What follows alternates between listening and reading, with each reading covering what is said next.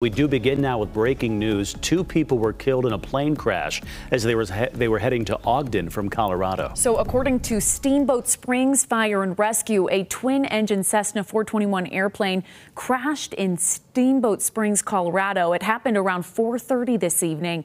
Crews worked on controlling the fire from reaching 2 homes and other buildings in the area.